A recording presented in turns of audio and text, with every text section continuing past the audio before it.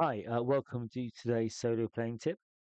Now, some games are really strong with the whole kind of surviving bit where you say rather than just having rations or um, maybe every time you fire a weapon you have to really track the bullets and reloads and encumbrance. All these things really kind of play a useful part in the game, and they make survival missions really important.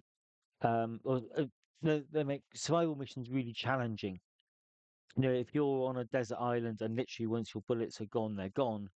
Um, then counting bullets is going to be important.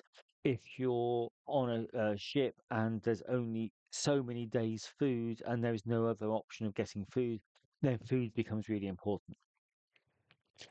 In other games, it's kind of largely irrelevant. You know, Action heroes, they fire off bullets, left, right, and center. No one ever worries about how many bullets are in the magazine because it's a different style of movie and you can have a different style of game.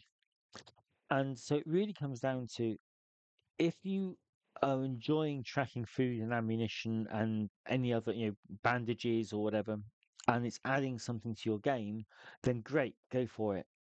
But if you start doing that and suddenly it becomes kind of irrelevant, maybe there's so much healing magic going around, or you got a cleric that's creating food and water, then just don't worry about it. Kind of irrelevant. Your characters will have so much food, and whether you've got 2 arrows or 10 arrows, a skilled fletcher can probably put three broken arrows together and make two good ones out of it.